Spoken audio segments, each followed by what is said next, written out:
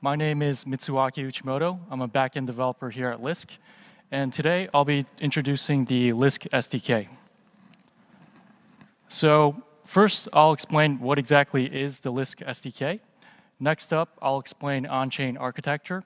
Then I'll talk about off-chain architecture. Then I'll talk about Lisk modules versus smart contracts. Okay, so what exactly is the Lisk SDK? The Lisk SDK is a comprised set of libraries that are used to develop your own custom blockchain application.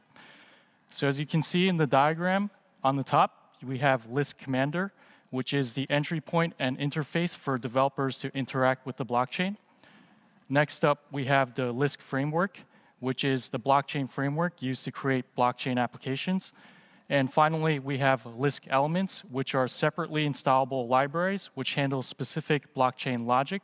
For example, we have Lisk Cryptography and Lisk P2P. So I mentioned these terms on-chain logic and off-chain logic. So what does it exactly mean? On-chain logic is any logic which lives on the blockchain. For example, token transfers and block validations. On-chain logic introduces state changes only through blocks and transactions. And on-chain logic is always handled in what I mentioned earlier, Lisk modules. And on the right side, we have off-chain logic. So off-chain logic is any other logic that is not part of the blockchain state. For example, we have indexing and searching and automated transaction creation, among other functions. Off-chain logic is always optional to execute, and these are always handled in what we call plugins. So now I'll talk a little bit more about on-chain architecture. So as I mentioned, modules are the core of on-chain architecture, and they're responsible for all the on-chain state mutation logic. Any specific on-chain logic is divided into separate units. For example, any token transfer logic is in the token module. And modules are easily plug and play, and you can plug them into your blockchain application. Looking at the code example below, it's very simple. First, you require your application Genesis block and configuration from the Lisk SDK. And then you can require your own custom module called MyModule. And then you simply initialize your application and finally register your module. Okay, so the Lisk SDK comes with a set of default modules. First, we have the token module, which I explained earlier, which defines the token transfer logic. For example, if Bob wants to send 10 Lisk to Alice, all that logic will flow through this module. Next up, we have the sequence module, which defines all sequences of transactions to ensure that transactions are processed in the correct order. And then we have the keys module, which defines all signature-related logic.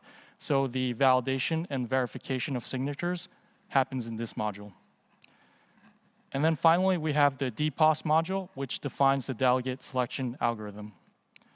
So developers can use any of these modules to their liking, and they can even customize and extend them in their own custom application. Next up, I'll talk a little bit about module hooks. What are module hooks? Well, every module has 4 lifecycle hooks. These hooks apply logic to the state through transactions, and the logic is applied in the following stages. On the very top, you have before block apply, then you have before transaction apply, after transaction apply, and after block apply. The block stages obviously occur for every block, and the middle 2 transaction stages happen per transaction. Okay, so how do you communicate with your module? Well, this happens through actions and events. Actions and events, actions can be used to get any on-chain data, for example, account balances or the current list of delegates. And with events, you can receive updates from the chain, for example, a delegate change event. And both of these can be used in external applications, so that's also very useful. And now I'll talk about some module use cases. So the main two functionalities are you can define block level logic. For example, you can automatically execute a specific action every X number of rounds. And you can also define transaction level logic. For example, you can execute custom logic if a specific type of transaction is received. And you can also develop entirely new features, such as new consensus algorithms, for example, a proof of authority or a proof of stake module. You can create your own NFT module, or you can create your own smart contract module. Okay, so next up is Offchain Architecture. As I mentioned, plugins are the main way to implement off-chain logic.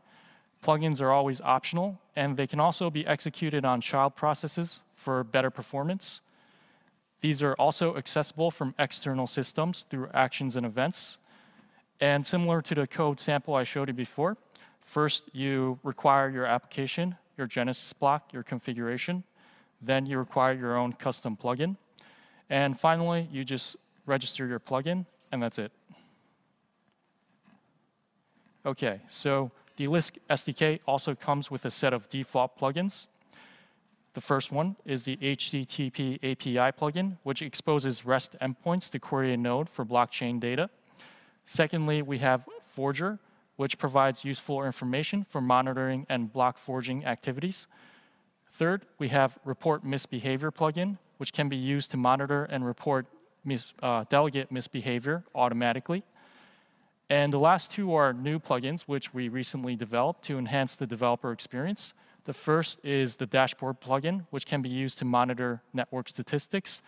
And the second one is a Faucet plugin, and it's a really convenient way to allocate tokens to various accounts. And this can be very useful when you're testing your blockchain.